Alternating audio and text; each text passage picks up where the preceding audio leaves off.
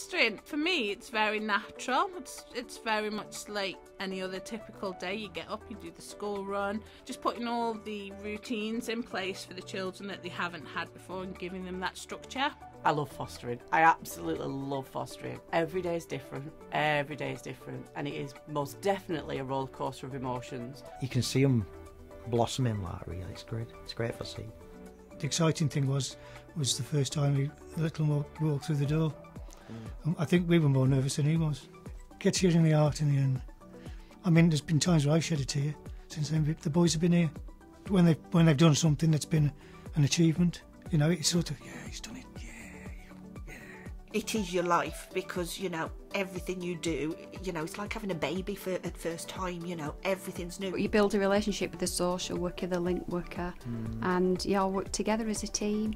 In a lot of ways it keeps you younger because I often wonder what we'd be doing if we didn't, because every day is different. I enjoy the people I work with. Management are good, very approachable. I enjoy the training. You have online training and you have face-to-face training. As a foster carer, you will experience a lot of emotions even before breakfast time.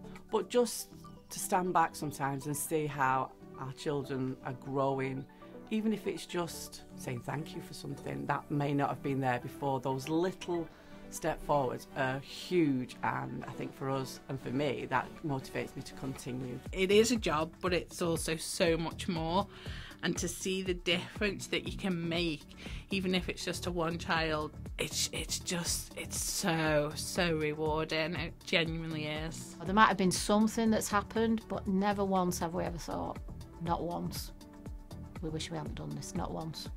I don't think people will.